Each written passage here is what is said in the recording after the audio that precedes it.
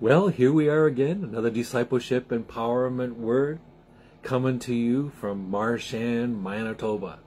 Hey, my name is Dr. James Paul Humphries, and we're glad that you've joined us today and trust that as we look at another discipleship empowerment word, that it may continue to cause us to grow stronger in our Lord Jesus Christ and in our discipleship walk with Him.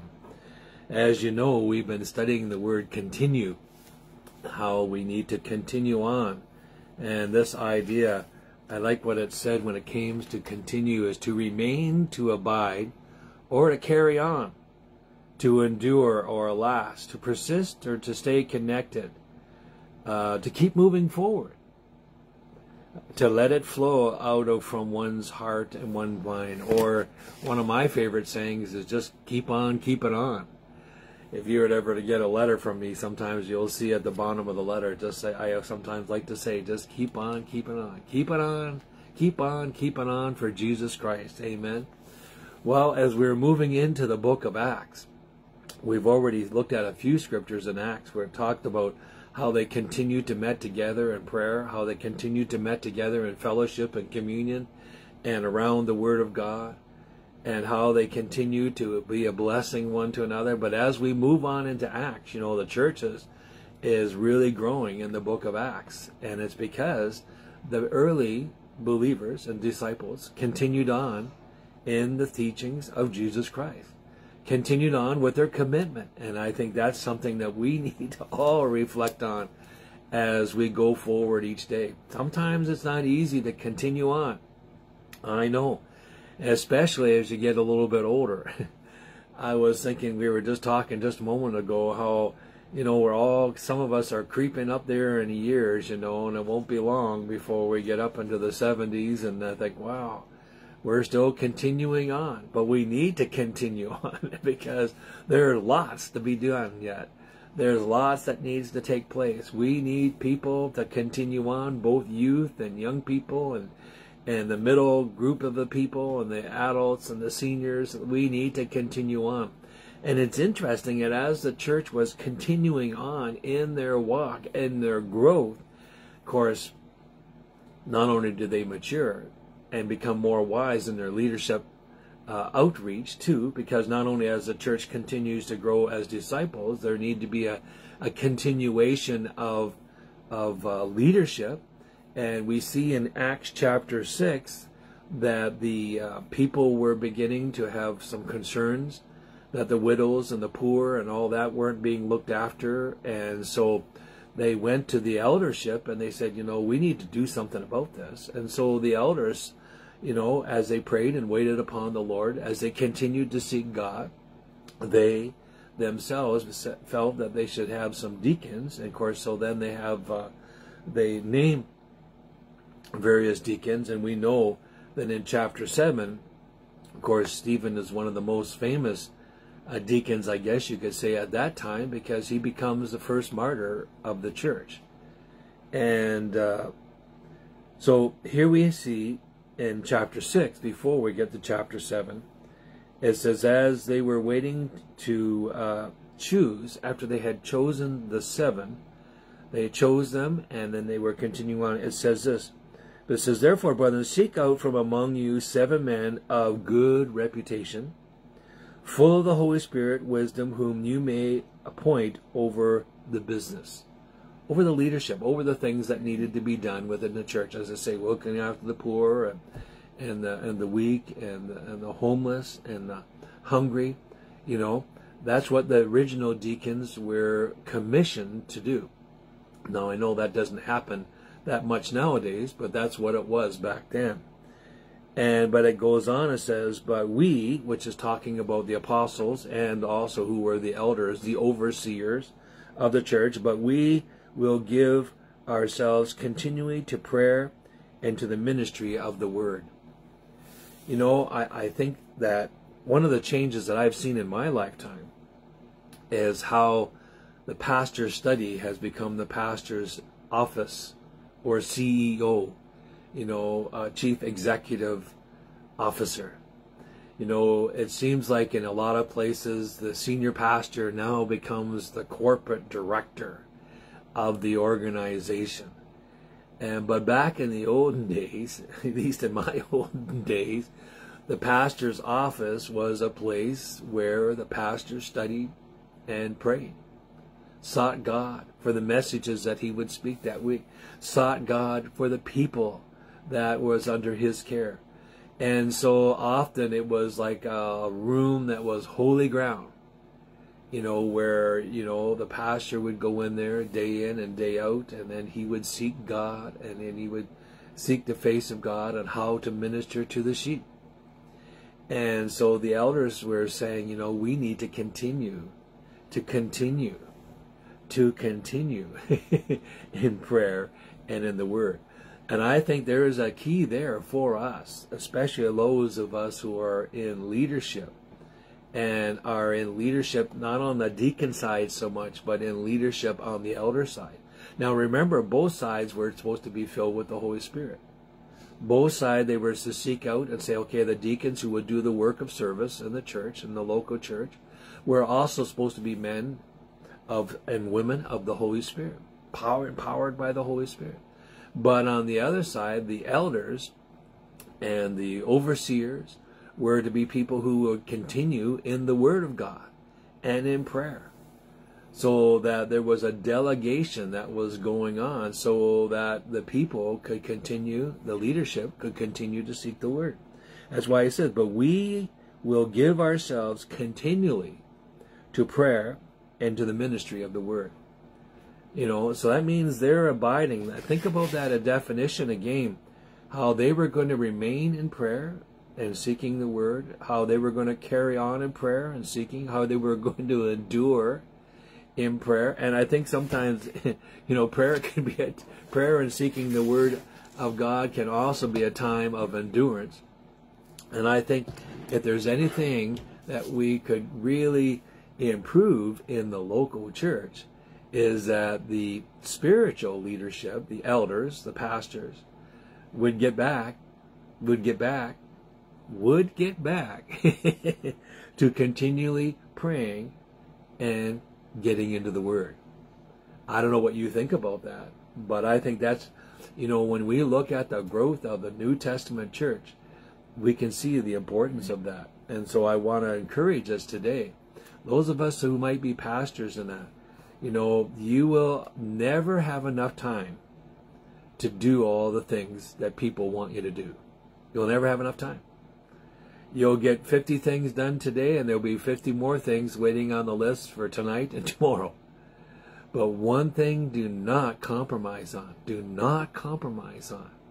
is waiting in prayer, continuing to be in prayer, and continuing to be in the Word.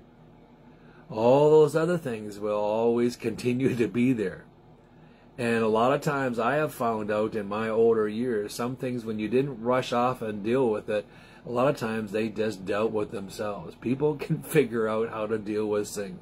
But people need us to be continuing in prayer and in the Word.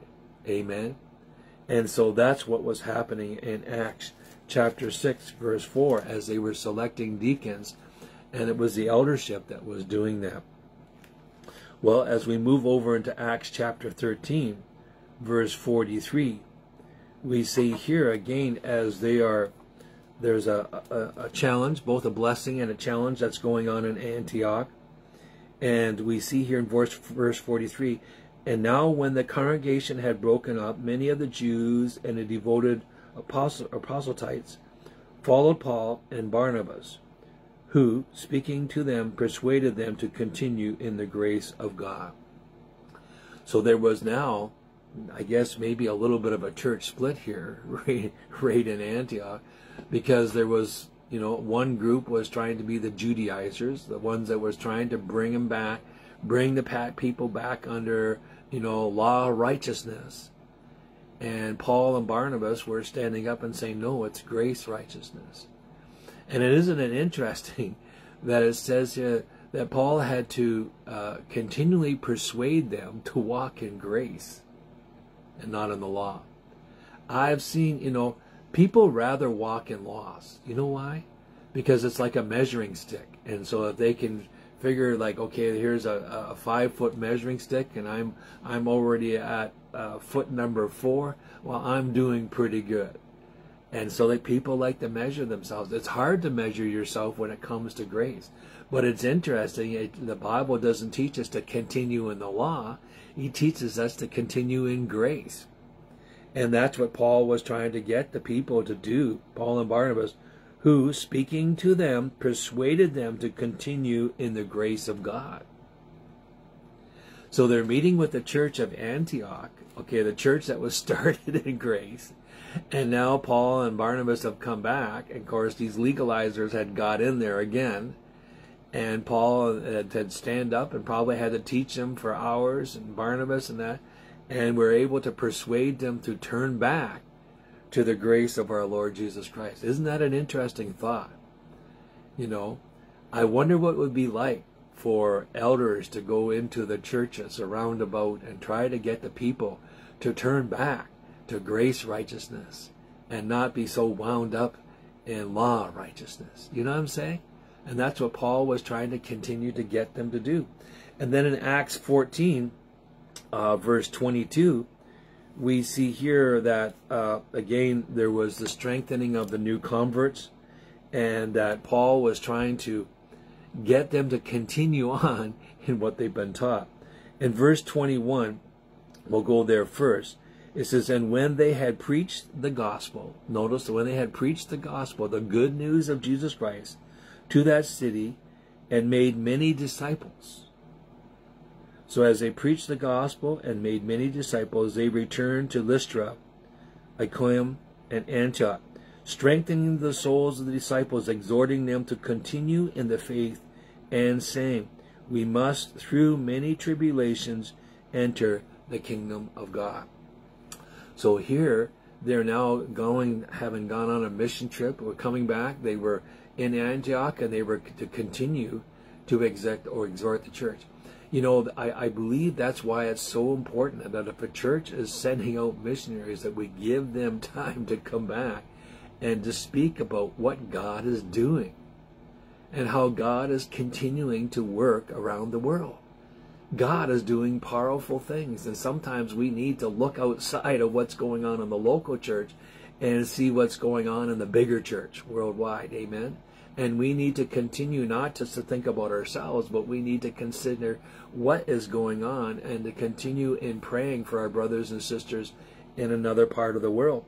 And so, but he says here that they needed to continue. He exhorted them to do what? Exhorted them means to really apply pressure, if you want to call it. Exhorted them to continue in their faith. Because at this time there was starting to be persecutions and trials, and there was a lot of things going on from without and a lot of things going on from within. And that's what he was trying to say, that many tribulations enter the kingdom of God. And so there was tribulations, there was trials, there were things that were going on that was coming against the local church, the local disciples. And they were being exhorted, but continue on, because the kingdom of God is being built. You know, some of my friends are builders. They're hard workers. I got a friend that does repairs and also cement work, and it's hard work. And, you know, but the thing is, they need to continue. They need to continue when they're working so that it will be done properly, and that the finished product will be something that they can be proud of and thankful for. It's the same thing with the church. We need to continue on, not become weary and well-doing or give up in the race. You know, but the prize is the one who finishes the finish line, who crosses over, and we need to continue. Well, again, in Acts chapter 20, verse 7, we have this whole idea where it says here, there was ministering in Troas, and they were began speaking. It says, now on the first day of the week, when the disciples came together to break bread. So the disciples were coming together to break bread. Paul, ready to depart the next day, spoke to them and continued his message until midnight. I like that. I like that. You know why I like that? Because on the other side of the world, People love to get into the Word, and they let the Word get into them, and they don't mind to be around for a long time and to absorb and to absorb and to absorb, because they know it's a time of great blessing when you have a teacher or a preacher come and share and break the Word of God with them, and to open up and to reveal. They love to hang around. And this is another problem that we have on our North American side. Wow.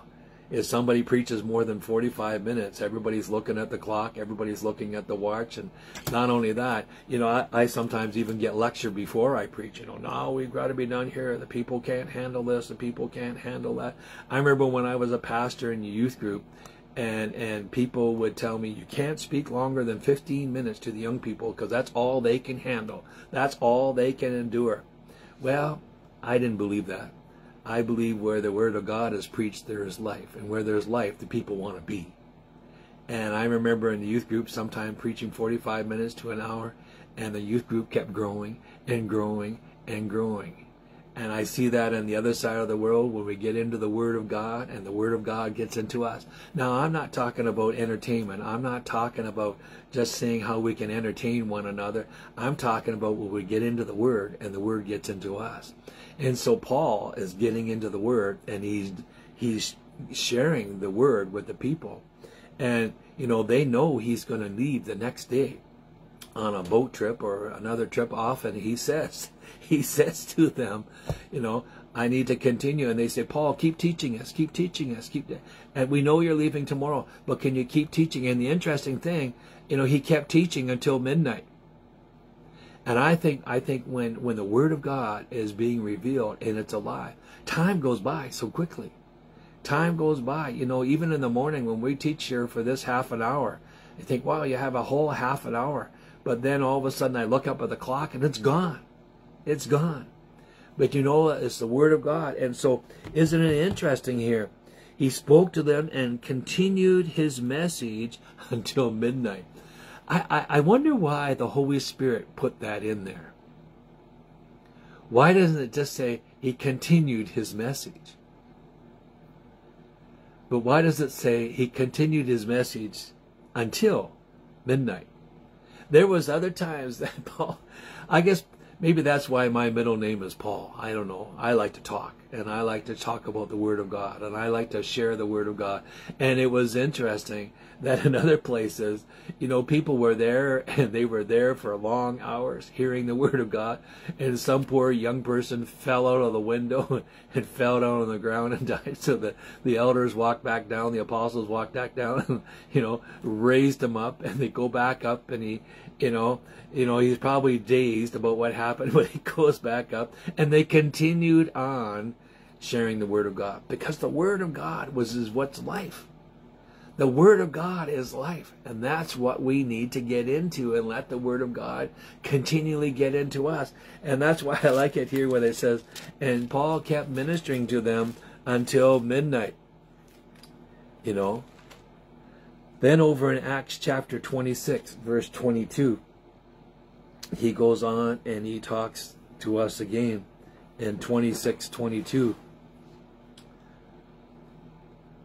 which says, therefore, having obtained help from God, I'm just trying to see here, Acts 26, yeah, I'm in Acts 26, verse 22, therefore, having obtained the help from God, to this day I stand witnesses both to small and to great, saying no other things than those who prophets and the Moses who would come. And so the idea here of help from God, this idea that they got help from God. Now I'm reading the New King James Bible, and it doesn't use the word continue, but in the King James it says they got help from God, and I continued to this day to stand. And I like how they wrote that in the King James Bible, where they said, because of the help from God, I was able to continue to stand. And I think that there's anything that's so important that we do in our walk is that we continue to stand in the Lord. And as you're standing in the Lord, that's where you get your strength. As you continue to stand in the Word and let the Word stand in you, that's where you get your strength. So the book of Acts was a book where it exhorted the early church to continue on. The mission trips, not only did Paul go out and plant, and Peter and other disciples plant new churches, but they needed to go back around to those churches to encourage them to continue to stick to what they have been taught. You know, sometimes we have an old idea back in front of some of us again who are older. You know, we say if some of the people would see what's going on nowadays, they would roll over in their grave. Well, and sometimes I'm wondering about some of the things that have been established and some of the things that have happened in the church. And if some of the old saints were to come back, they would be shocked. They would shock. And you know what? Paul and the elders and the apostles, they would come back and come back and come back and speak into the church. They were always given a space within the church to continue to encourage the church in the gospel, to continue the church to continue walking in the teachings of Jesus Christ. And that's what's so important. Then as we go on into Romans chapter 6, now as Paul is now going to start teaching the churches about how they need to continue in the Word, how they need to continue in Jesus Christ. And in Romans chapter 6, verse 1, it says, "What shall we say then? Shall we continue in sin, that grace may be abound?" A house divided amongst itself. But if you've started off your race, early Israel had rejected the things of the Lord. And now, he says in verses 1 and 2, "I tell you the truth, in Christ I am not lying." He's saying to the "My conscience also bearing me witness in the Holy Spirit, that I have great sorrow and continued grief in my heart." So he was saying to, you know, I have sorrow and grief for what's going on. For what's going on in the church, what's going on. And God wants not us to be full of sorrow and grief. He wants us to continue to walk in the fullness and the power and the anointing of the Lord. Continue on in the gospel. Then finally in Romans chapter 11, verse 22, he talks about here, "Therefore consider the goodness and severity of God on those who fell, severity, but towards you goodness. If you continue in the goodness, otherwise you also will be cut off." So he's saying, be careful. Be careful now how you walk. Be careful how you go forward. Remember, you're doing what you're doing in the goodness of the Lord, and continue in Him. Continue in His goodness. Continue in His power. Continue in His anointing. Amen. So I'm going to take us to prayer now. Father, we thank you, Lord God, that what we can learn from Acts and then from the book of Acts to Romans, Lord, how we need to continue to exhort one another, to build up one another. Thank you, Lord, that we are to continue to be in prayer and in the Word. And I pray, oh God, that we would find time, that we would cut out some place in our busy schedule, time to get into the Word and let the Word to get into us, to get into prayer and let prayer get into us, get into serving and let serving get into us.